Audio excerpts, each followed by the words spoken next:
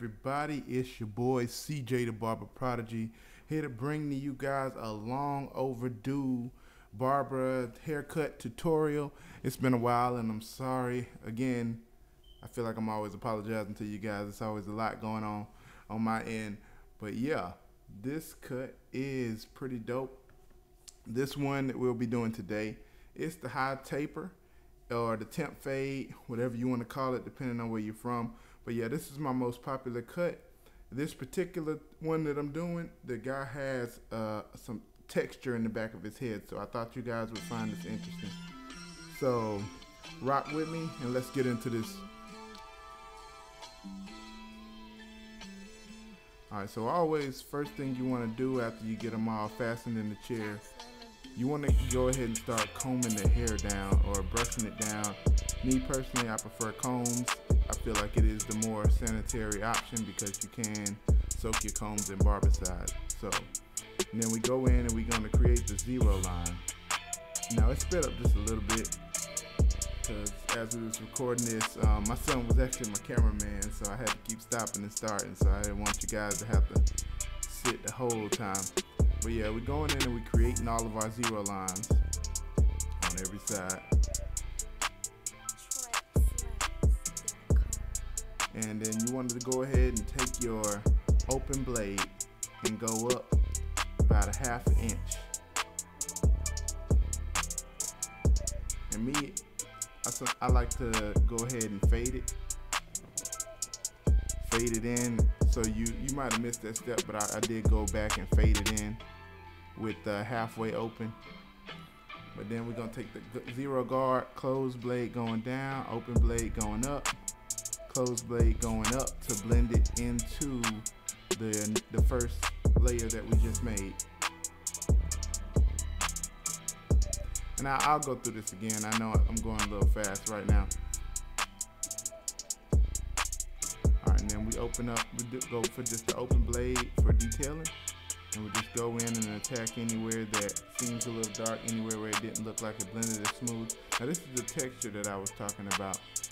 And so the best option is to always try to fade below it, but if you can't, then try to stretch the skin. And again, we're going in with our open, our blade, adding our first layer, our first guideline, about a ½ inch up, and as you see, closed blade, flicking out that bottom line, and halfway open. You're gonna toggle between closed and halfway open to get a smooth fade from 0 to ½ inch. And as you see, like I said earlier, I'm stretching the skin. And I got the zero guard on now, and I'm going up with it open.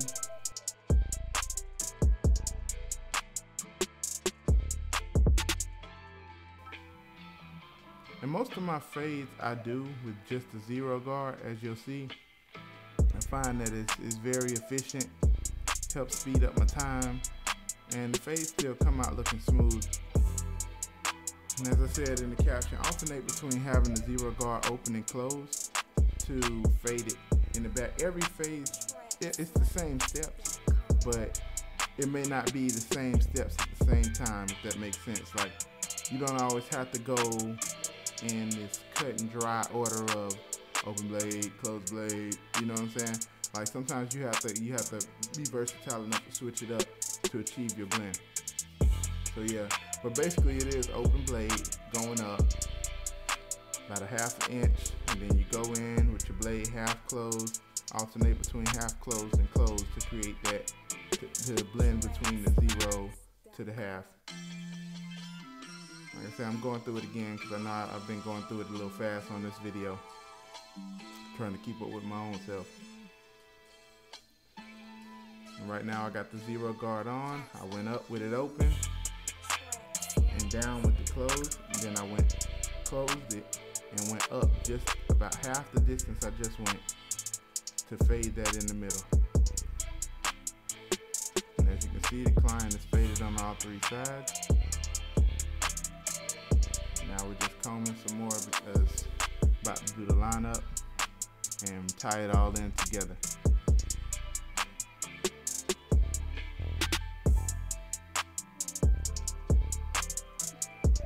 now I'm fading this beard, and I usually just use the open blade and toggle between the 5 settings until I get a complete fade from 0 to whatever his beard length is.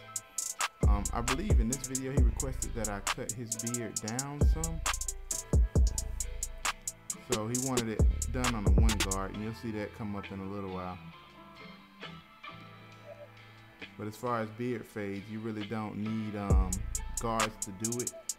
You can do it without guards. So I'm gonna go ahead and start spraying with my hose spray and give that some time to dry, and of course assist it with the dryer. With hose spray, you always want to make sure it's dry before you start lining them up. You'll get the best results. And I like to do skin prep on my clients just to dry out any sweat, any oils, dirt, anything in the skin that would prevent them from having the cleanest lineup possible. And for this I use Barbasol and a hot towel. But if you don't have the capabilities to do this, you can also use alcohol and a cotton swab and just dab across their forehead, across the line and the beard line.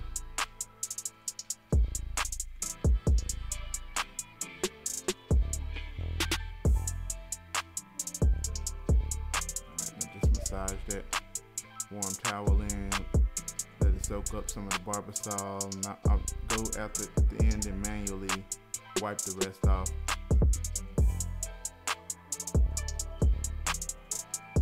So as you can see, it leaves the skin looking very clean in the area that we're about to work in, which is what you want. You want clean, dry skin when you're about to line up. Get all of those oils and stuff. A lot of people will put lotion on or oil, and you want that kind of out of your way. You don't want anything gumming up your trimmers. Alright, so I apply a second. Well, I apply some hose spray to the front now. I applied it to the back previously. And since he wants his beard lined up, I put a little on his beard, the top of his beard as well. And we'll go in and dry that with the dryer. And as you see, I switch between hose sprays.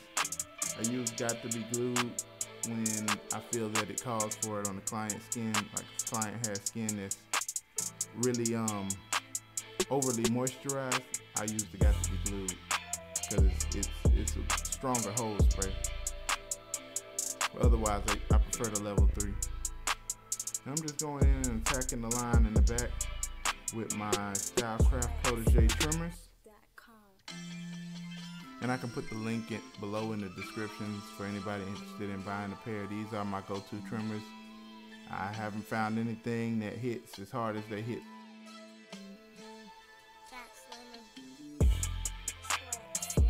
Especially not for the price. As you can see, it creates a really clean line. You don't have to attack it too much to get it.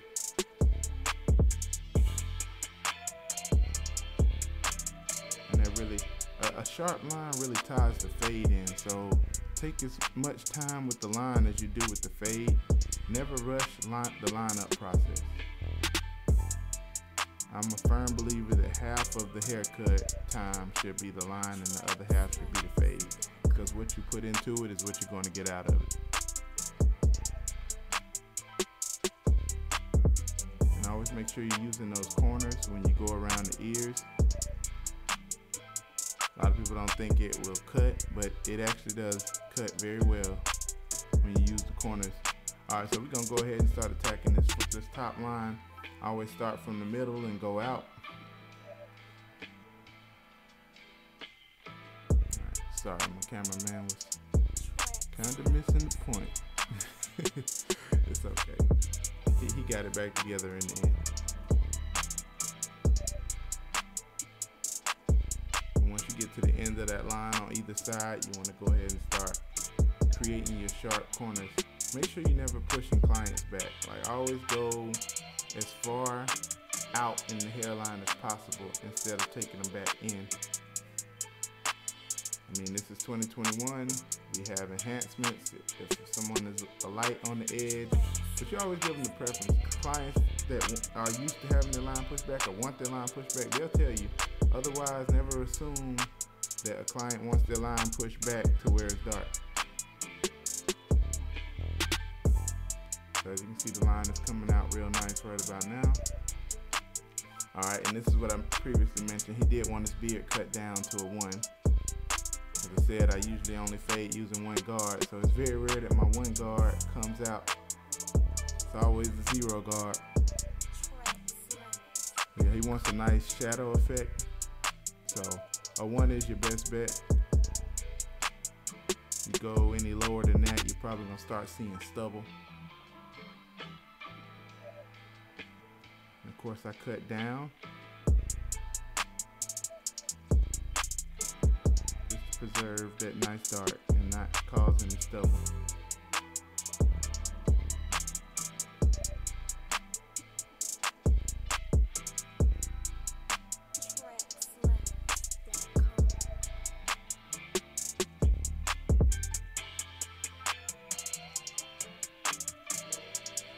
So now we're going to take our trimmers and go ahead and use, as you see, I'm using the corner to create this curve.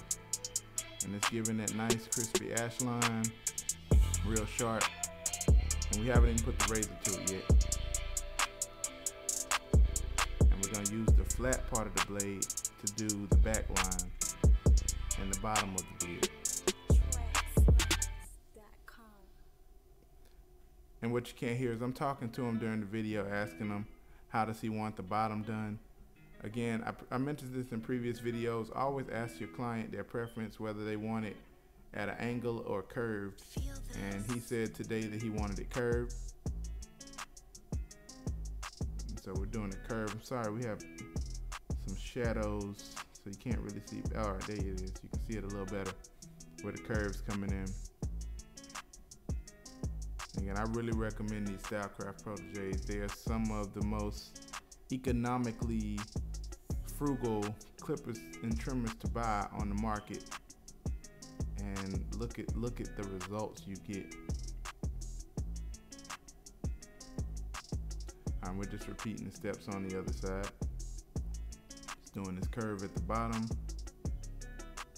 And we're using the corners to do that, the top of the beard line.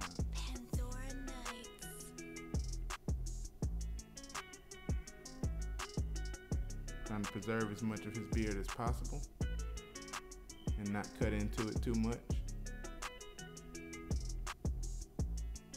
And always have them lift their head up when you do their beard line at the bottom so that you can have a good angle and not cut them with the trimmers.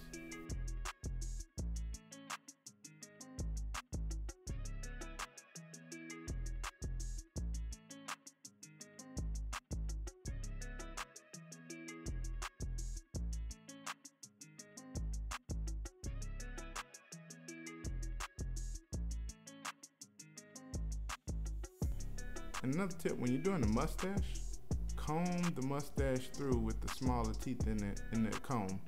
Comb them down so that your mustache hairs are all even when you trim them up. The worst thing you can do for a curly haired client is not comb the mustache and still try to line it up, because they're gonna have hairs in their mouth later on after the appointment. It's a nightmare. So definitely take the time to comb those hairs down. And you see, sometimes I go over my own work. I like to comb it as I go and make sure that I didn't miss any hairs.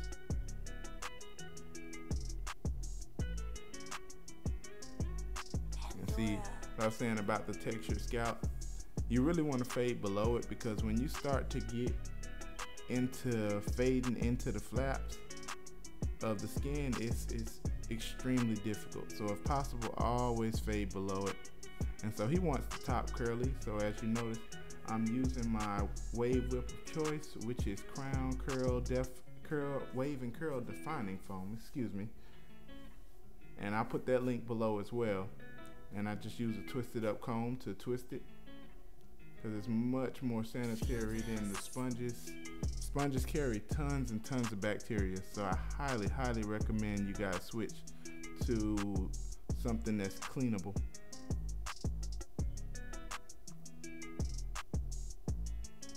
And yeah, as you see, his curls are coming out nice.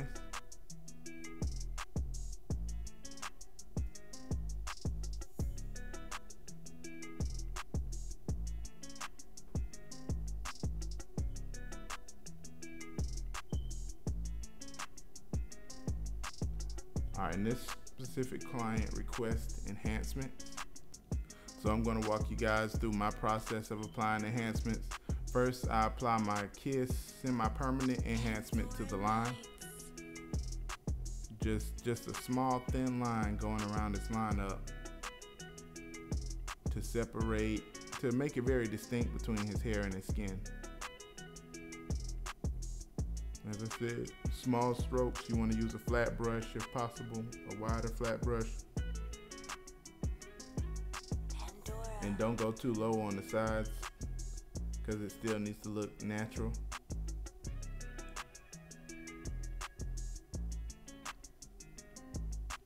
And if you notice that it's a little darker in some areas, take a brush, a small brush. I like to use a knuckle brush and brush it out. Brush it backward, in the backward direction. And now I'll take my Tune 45 color enhancement and go in and spray behind the hairs, basically. Apply this color enhancement to the scalp. And so that darkens up any light spots he has in his line. Pandora Nightz.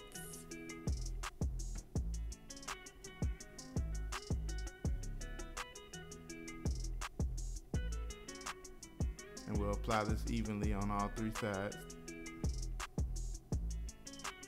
And as you can see, it's coming out nice already, but we have one more step in the process. I also like to add on a coat of hair spritz. So we're gonna let this dry first.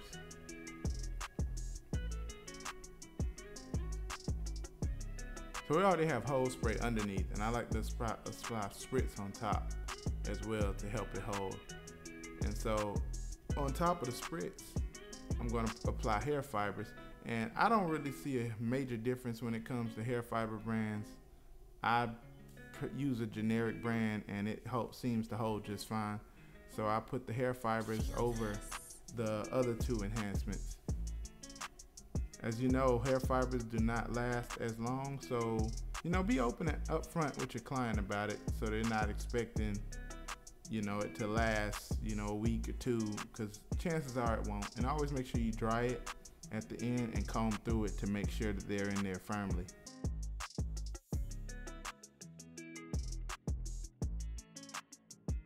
Remember, every skin type is different when it comes to enhancements. Alright, so you guys missed me combing through it, but when you comb through it, you shouldn't see clumps of it falling out.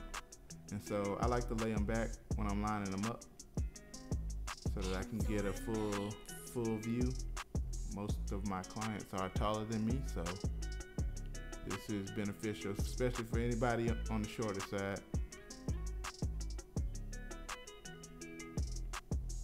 And as you can see, it's already coming out crispy. I haven't had to add any pencils or anything to the ash line.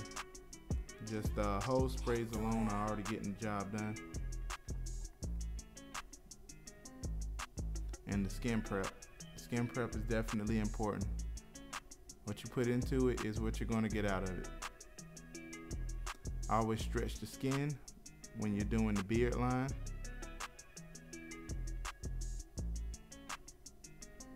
And do soft downward strokes.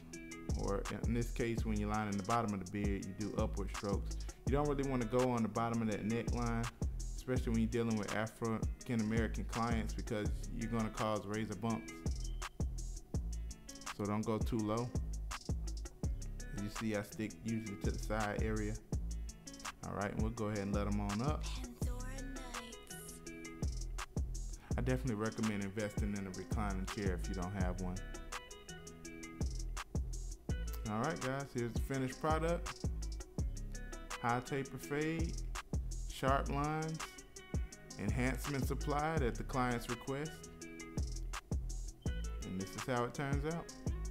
Pandora. If I can do it, you can do it too, guys. Let me know if this video helped you in the comment section below. As always, please do not forget to hit that subscribe button and ring that notification bell for future videos. I appreciate you guys. staying tuned to my channel and supporting all my content and watching the videos. It really means the world to me. God bless and stay up.